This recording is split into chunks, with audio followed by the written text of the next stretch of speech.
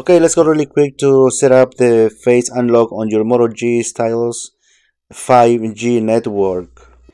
Okay, and you can set up this one from phone settings, or you can set up it on a Moto G app, and this will help you to unlock your phone quickly in case that you are on a place that you're not able to touch your phone, and just have your phone read your face and unlock it itself without entering the password, the pattern or pin, blocking the screen of the phone. So let's go really quick from settings and open screen face unlock. If you have a password, pattern or pin, just enter. Okay, so take your time and read the instructions and hit at the bottom of the screen setup.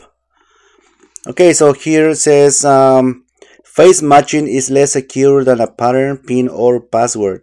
Someone who looks like you couldn't unlock your phone. The data used to recognize the face kept private on your phone. Okay, at the bottom, go and touch next. And now at this point, you can go ahead and look. Your face has to be in the mirror of the camera or mirror, and then the phone will capture your face automatically. And just when you're ready, just select the next to continue.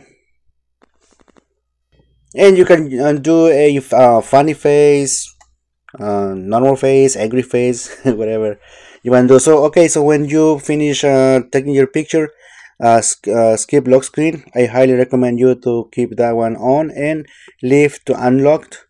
You can also leave the phone and unlock it, and then once you're ready, leave that one both on and then hit the next button and lift, lock and unlock.